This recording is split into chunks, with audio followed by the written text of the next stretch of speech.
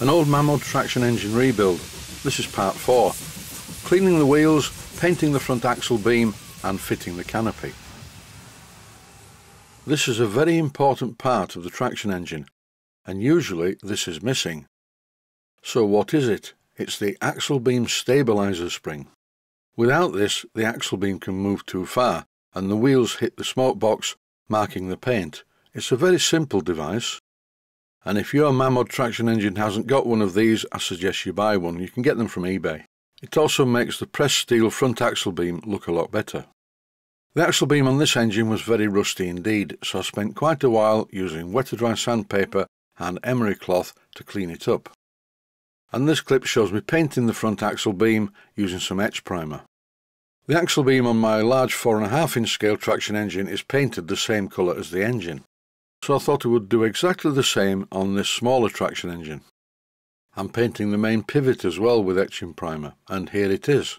The paint is drying, and I've speeded this clip up so if you look carefully you can see the paint drying. And while the paint is drying, it's time to modify the canopy support. I bought a model TE1 boiler and firebox because this is the one I remember on the Mamod steam tractor I had as a child. On the later model TE1A, the back canopy fixing was very different, as you can see here. Once again I had a look on eBay and was delighted to find a replica part of an original TE1 canopy support. Very simple to fit. First of all, I drilled out the rivets. These are just ordinary pop rivets made from aluminium, and they drilled out very easily. Then it was a very simple job to bolt the new canopy support in place with the nuts and bolts provided.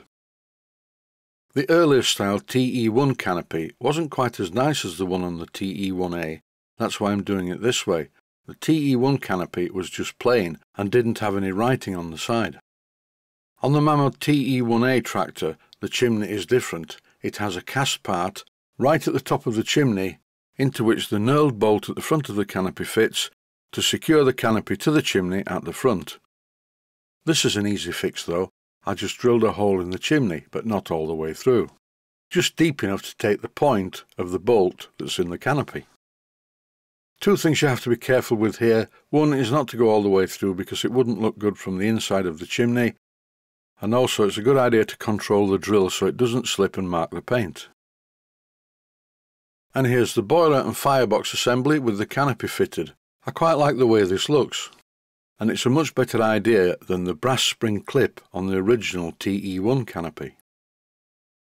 Time to look at the wheels. They are very dirty, but for starters I'm only interested in cleaning up the rim. I tried using Scotch-Brite, but I needed something a little bit more abrasive, so I used a piece of emery cloth. This made short work of cleaning up the rim and removed all the paint from around the edge. At this stage I would just like to mention that I'm not going to repaint the wheels. There's no point in making this model look pristine. They aren't very expensive to buy new. If you wanted a pristine condition one with a box, I'd just buy a new one. And besides, although some of the paintwork is chipped, it's not that bad. Now I want to clean up the outer part of the wheel. I don't want to make it really shiny, but I'd like it to look better than this. I was about to say I put it in the chuck in the lathe, spun the wheel and then cleaned up the outer edge using some emery cloth, but then I thought to myself that most people who have Mamods probably do not have a lathe. So I'll show an easier method of cleaning up the wheels if you don't have a lathe. I've fitted a nut and bolt through the centre of the wheel. Tightened it up with my spanner. And now I'm going to fit this into my electric drill. So I can rotate the wheel and hold some emery cloth against it to clean it up. It's possibly slightly more dangerous than doing it by hand, but if you're careful, you won't hurt yourself. First of all, I used some medium emery cloth. This cleaned up the edge of the wheel very well, and it even got through some of the corrosion. I repeated the process for the second wheel. I used emery cloth first, followed by wet-to-dry sandpaper, and then finished off the job with some Scotch-Brite. Scotch-Brite is like an industrial version of a scouring pad, and it gets a great finish on the wheel treads. The wheels are very dirty and now they have metal particles all over them. So after reading the directions, I'm using some panel wipe. This is naphtha. It's a very good degreaser and cleaner and evaporates very quickly. As far as I'm aware, it's the same stuff that you'd normally put in a petrol cigarette lighter. When working with panel wiping this way, you need to be in a very well ventilated area. After cleaning the two rear wheels, I cleaned the front pair of wheels as well. Look how much dirt has come off them. In this clip I've fitted the axle and the two rear wheels. Now I need to fit the end cap. I'm just going to use some Loctite 603 for this. Loctite 603 is a special adhesive, it's called a retainer, and with the drop of this in the end cap it's going nowhere. I think I'll repair the paint on this wheel because it was damaged when I removed the hubcap. As the etching primer is now dry, I'm about to paint the axle beam, and the colour that I'm using is Great Northern Railways green, which is very similar to Mamod green. Basically, I had a choice, either live with the rusty metal or paint it green.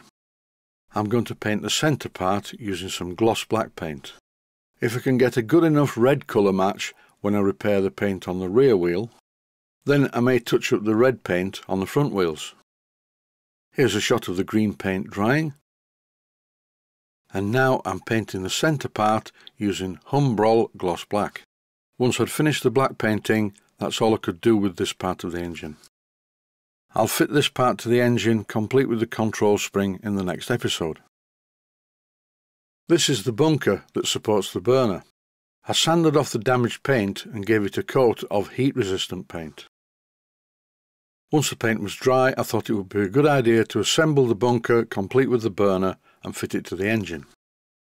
And now the engine is starting to look just how I want it to look, not new, but in good condition and cared for, just like the one I had as a child. And that's it for this episode. Stay safe, stay well, thanks for watching, and I hope you found it useful.